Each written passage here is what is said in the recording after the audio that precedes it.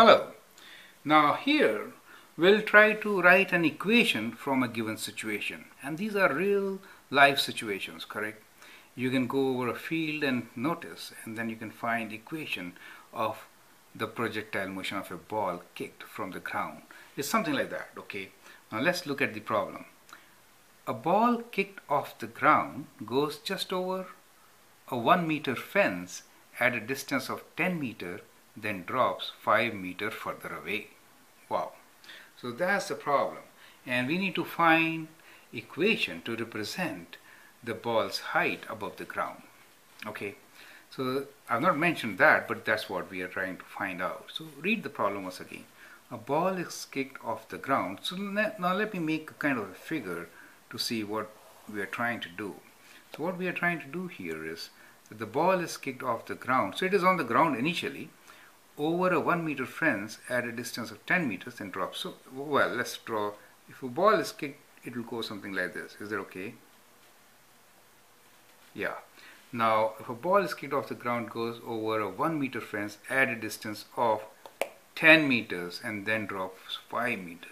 That means it drops 5 meters, and from here we have a fence, right? And this fence is 10 meters from this point.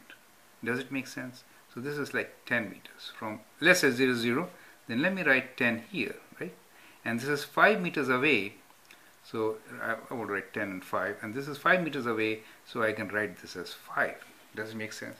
Now I think the problem becomes much, much simpler than what it sounded, right? One simple statement, it could be held for us. A ball kicked off the ground goes just over 1 meter fence. So that means the height of this fence is 1 meter, right? So let me write this height is 1 meter. That means this coordinate is what? At x equals to 10, we have height of 1 meter. Is that okay? So that's the coordinate on this parabola. It helps. Now it makes more sense, right? So basically we have to find this path of a parabola where two x-intercepts are given, which are at 0 and 15, and a point at 10, 1. Now it's very simple. Do you understand? But the main thing is to first visualize. So we have here distance, right? So we say distance in meters, correct? On this side.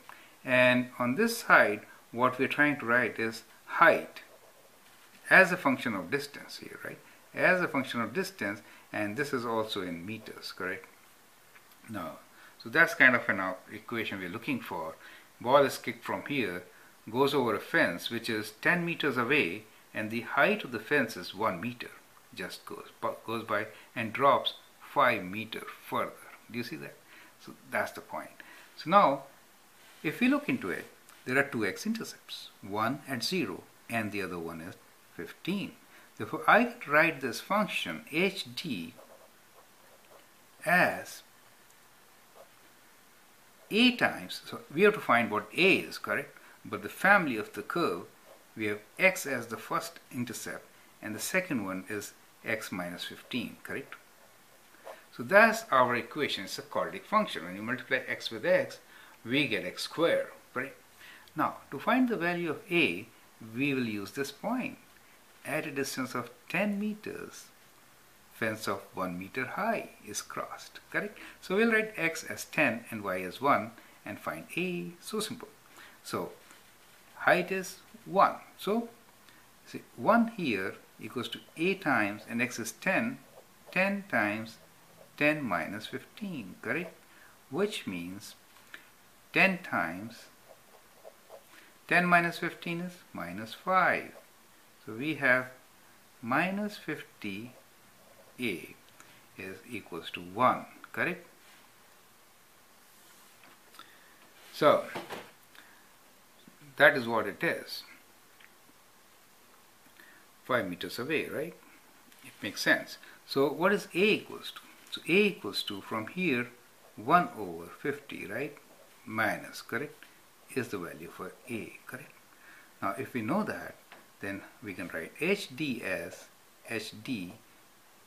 as equal to, I'll put a as minus 1 over 50, this is for a, times x minus 15. Does it make sense? I think it does. And that is our equation, correct? So this is a way to write down an equation of a given situation. It's a very, very important application. Have a close look at it, okay? It's a very, very important application. And this is how most of the questions can be solved, correct? So you understand the concept. Here we are. We kick the ball at this point. The distance is 0. Right? That's our reference frame. And it crosses a fence which is 10 meters away, 1 meter high. So it just crosses. So we are assuming this point 10, 1 on our parabolic path of the ball. And it drops 5 meters away. So ultimately that distance will be 10 plus 5, which is 15. So if we draw this, we see that for this parabolic path, there are two x-intercepts. One at 0, the other one is at 15. So that gives us x and x minus 15. Do you get it? And to find this becomes a family of graphs. There could be many parabolas going like this, right? There could be many parabolas, right? But the one specific we are talking about has this point 10, 1 on it. So by using this value, 10 for x and 1 for y, we calculated 10 for x and 1 for y, which is h of d. We calculate the value of a, which turned out to be negative 1 over 50.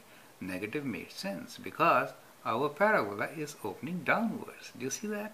That's how we actually find the height or equation from a given situation. Now, once we have this function, we can find what was the height when time was 5, what was the height when time was 3, anything like that, right?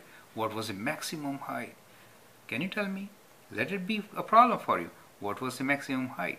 Maximum height will be at, you have to find midway between the two, correct? Which will be somewhere here. This plus this divided by 2, right? That is at t equals to, d equals to 7.5. When you plug it in here, you can calculate, correct, in meters. That's how it is going to be, correct? I hope you enjoyed the whole process of writing an equation from a given situation, correct? Have a good look at it, go through the video, try to understand, and then there will be many problems for you which to solve in this fashion. Thank you. Enjoy.